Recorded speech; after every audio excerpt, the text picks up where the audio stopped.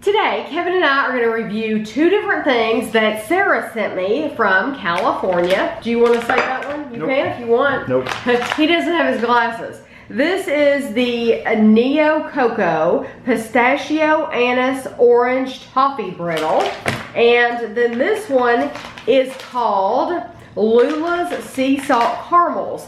And I talked. There's no calories anyway. Okay, I talked to Sarah on Snapchat about this one because I was looking. You go to their website. It's www.lulas.com, and I looked all over the website for these because they just say Lula's Sea Salt Caramels and they give the website.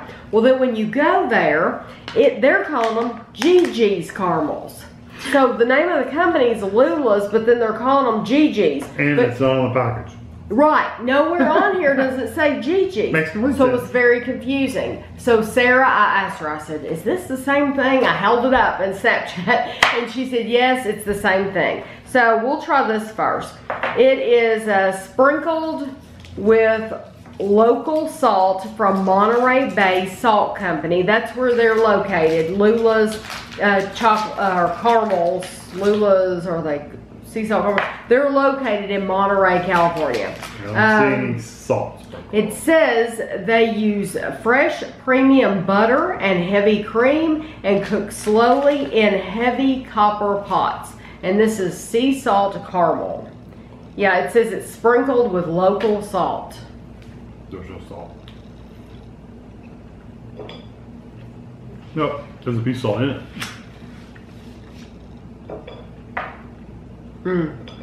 That's good caramel.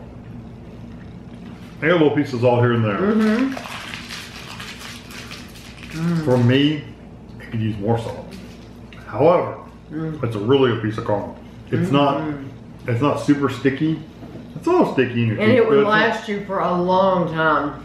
If I wasn't having to do the... You could let it kind of melt in your mouth a little bit. Oh yes, that is wonderful, and I love it. It's really good caramel. And I got the crunchiness of the salt when I was eating it, but then you get salt in your teeth too. Yeah, it's kind of hanging around. Yeah, I think if you were able to suck on it, make it last longer, then the flavor of that salt's going to come out more and more. But those are very, very good. The only way that I saw that you could buy these is in bags, and like 4-ounce bags and like 1-pound bags. So I don't know if Sarah and her mom bought a bag and they just shared them with me, which is completely fine with me because I don't need a whole bag. Or if they bought these maybe single at a store. I don't know how they bought them, but I appreciate them. They're delicious. You can see what they are. This smells good. Yes, these are the Neo Cocoa Pistachio Anise Orange Toffee Brittle. They're made in Belmont, California. It's www.neococo.com. Neo Cocoa's Artisan Pistachio Anise Orange Toffee Brittle is handcrafted in small batches using only the highest quality, 100% natural ingredients, crunchy toasted pistachio, 72% dark chocolate. Crushed anise seed, orange and brown sugar set our brittle apart. Our dark buttery toffee is thinly layered between dark chocolate, resulting in a perfectly light and crispy brittle that is richly satisfying and sure to leave you craving more. Okay.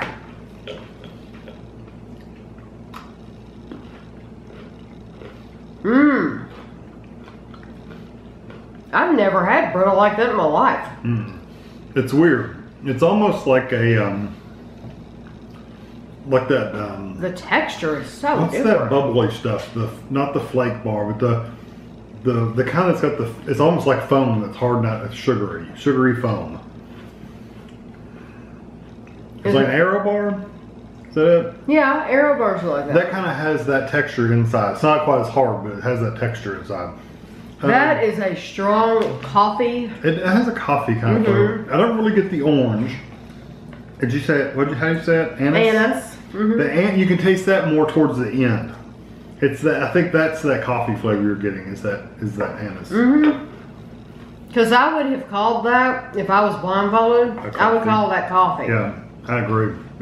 It's not bad. It's very dark chocolate though. It's got that bitter flavor to it, but it's not horrible. It's not something I would eat. I think it'd be better if I had it, me personally, had it in milk instead of dark. Milk chocolate. I tell you what though, I could eat that entire bag. Yeah.